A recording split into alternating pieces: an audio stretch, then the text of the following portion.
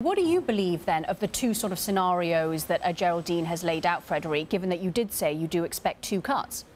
Interest rate cuts, so yes. We do believe that, the US economy is still strong enough to avoid a recession. We could have, and I fully agree with Geraldine, an earnings recession without a GDP recession. But I think that this type of inconsistency that you could see in markets pricing in more rate cuts and equity markets still going up is that also the term premium is going down. And that's something we don't talk about that much compared with Fed funds future or break-even inflation rates. The term premium, the 10-year, is down to minus 90 basis points, all-time low.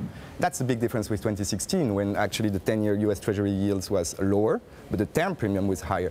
To me, it could suggest that some central banks are forced to do QE, not only cutting rates. Right. And I'm thinking, obviously, about the ECB as an example. And the Fed as well? Who knows? I mean, if we're going to deflation-ary environment, I would say, with inflation expectations going down to 1%, I mean, that's not the case, almost unlikely and very difficult to see at the moment. But if that's the case at some point, for some reason, a global recession, for instance, yes, I mean, QE could be back on the table. And at least to some extent, I think the bond market is pricing in this possibility.